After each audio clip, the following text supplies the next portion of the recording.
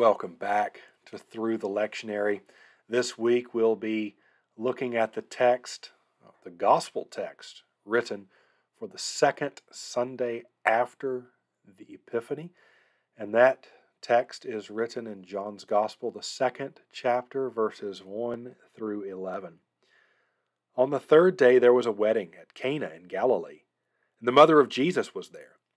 Jesus also was invited to the wedding with his disciples. When the wine ran out, the mother of Jesus said to him, "They have no wine." And Jesus said to her, "Woman, what does this have to do with me? My hour has not yet come." His mother said to the servants, "Do whatever he tells you." Now there were 6 stone water jars there for the Jewish rites of purification, each holding 20 or 30 gallons. Jesus said to the servants, "Fill the jars with water." And they filled them up to the brim. And he said to them, "Now draw some out and take it to the master of the feast." So they took it.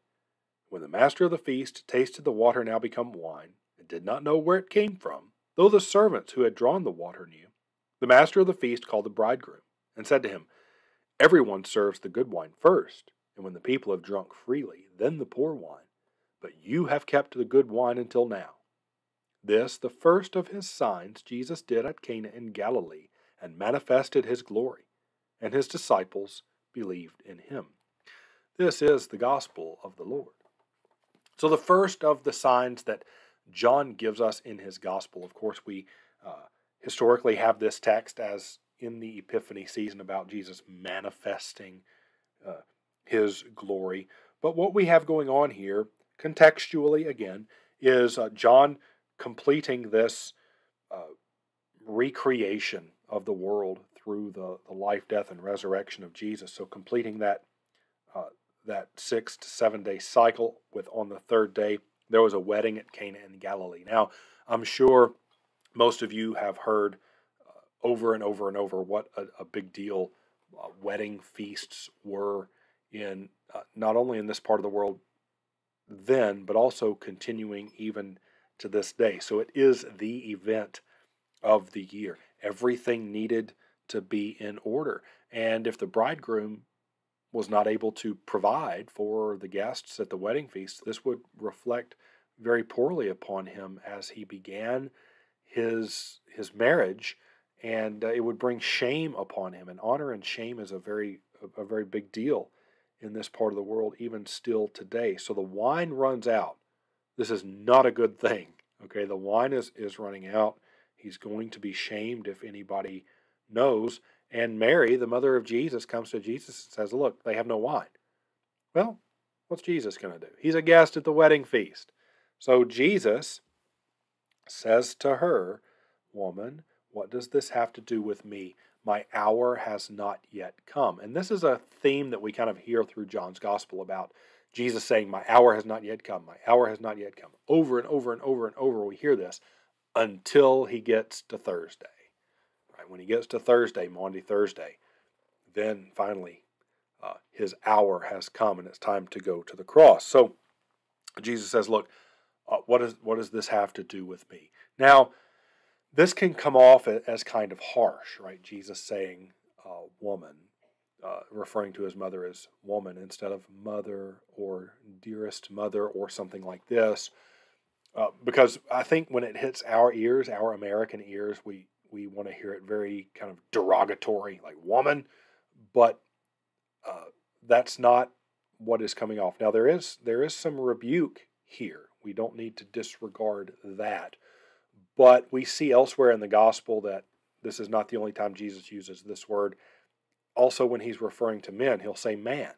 It's simply a way to refer to people. So we don't need to go down this derogatory kind of trail here. We do need to recognize the rebuke, but it's not such a kind of 20th, 21st century American dude sitting in his recliner shouting at his wife kind of thing either. So he says, "My hour has not yet come." But Mary, right, in faith, says to the servants, right, she knows he's going to do something. So do whatever he tells you.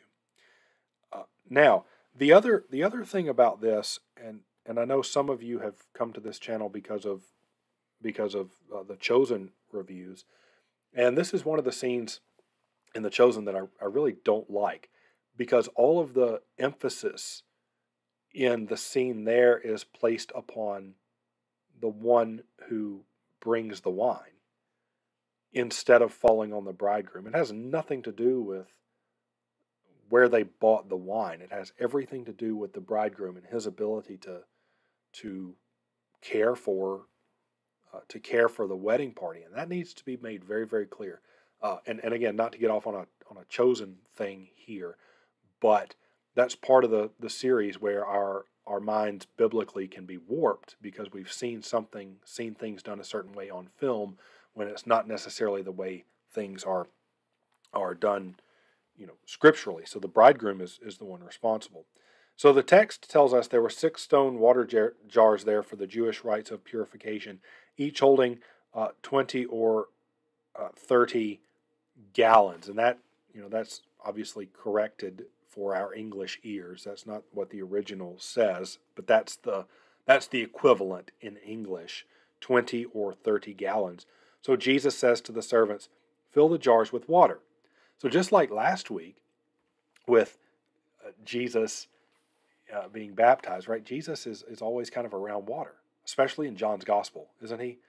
Notice where he is. In the beginning, we see him being baptized. Now here at the wedding in Cana, being baptized. Jesus talking about being born in chapter 3. Chapter 4, the Samaritan woman at the well with water. Let me think. Going into chapter 7, the last day of the Feast of Booths, Jesus pours out water and says, "If anyone thirsts, let him come to me." So going all the way down, all the way until the end where Jesus' side is pierced and outflows water. So there's really something to be said in John's gospel for Jesus and his proximity to water. Seems like it's kind of important for something, isn't it? So fill them up with water, and they filled them to the brim. And he said to them, "Now draw some out and take it to the master of the feast." So there's no waving of the hands. There's no closing your eyes and thinking really hard. It's just fill it up with water, draw some out. That simple. Okay, that simple. Jesus' signs in his gospel are very, very simple. Almost seemingly, they're not extraordinary. They're extraordinary to us, but they're not extraordinary to him. It's very simple. It's his word with something. So right now it's his word with water. Draw some out and take it to the master of the feast. So they took it. And when the master of the feast tasted the water, now become wine, and did not know where it came from, though the servants who drew the water knew, the master of the feast called the bridegroom and said to him, "Everyone serves the good wine first, and when the people have drunk freely, then the poor wine, but you've kept the good wine until now." That makes sense, doesn't it? The same way if you were going to have a party, right? You take out the good vintage bottle first. You might pour it into a carafe, but you want to leave the bottle out there so the people know what it is. It's what they do in restaurants too, and you drink that, and you drink it slowly, and you drink it deeply, and it gladdens your heart.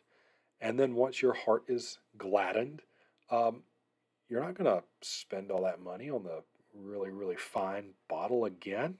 Bring out something a little lesser, and then bring out something a little lesser and a little lesser, and nobody at that point knows, and they're a little more heavy-handed with their drinking. So you don't want just people swilling back the good stuff, the stuff that you've kept for a long time. But that's not what happens here. Jesus instead turns water into the most magnificent, a foretaste of the feast that is to come, right? From Isaiah chapter 25, "On this mountain the Lord of hosts will make a feast of rich food, of food full of marrow, and of wine, of aged wine that is well refined." So they're getting a taste, a foretaste of what God is capable of the wine that will flow from the hills when all things are new. So they've got these 6 stone water jars, each holding 20 or 30 gallons. They've produced, in between, by our standards, probably 500 to 750 bottles of wine. Again, I've heard some kind of misinterpretations here that on the one hand, I've heard that Jesus is promoting drunkenness. He's not promoting drunkenness. On the other hand, I've heard that that Jesus is wasteful. That there's no way that there would have been that many people in Cana. Cana was a small town for that much wine after they've already started the feast. Well, you can't make that argument. You don't know how many people were there. Further, Jesus is not promoting waste. Think of the 23rd Psalm, which most of you probably all know by heart, about God preparing a table for them in the midst of their enemies. You anoint my head with oil, right? He doesn't anoint heads with oil just enough, right? He says the cup runneth over. He gives more than anybody could ever need, and that's what he's doing here also. So the sign has happened, and the text just ends. This is the first of his signs Jesus did at Cana in Galilee, and he manifested his glory, and his disciples believed in him. So we don't get the end of the story here. We don't get anybody's reactions. The text just goes, right? He's going back to Capernaum with his mother and his brothers and his disciples, and they stay there for a few days. That's it. And then he encounters Nicodemus. So the theatrical reactions that we want, does the bridegroom ever find out that it's Jesus? We don't know. Not the point of the text. The point of the text is Jesus manifesting the glory of God and the disciples believing in him. Okay, so that's what we see. Jesus beginning his ministry here, and his signs. So the wedding feast at Cana, very popular text, very well-known text. Jesus manifesting his glory for us as we begin this season after Epiphany together. So I hope that you all have a great weekend. Go attend the divine service, receive the sacrament of the altar, grow in love toward God and in love toward one another. Until next time, we'll see you then. Thanks for taking a trip through the lectionary with me. Like the video, comment down below with questions, and subscribe to the channel. See you next time.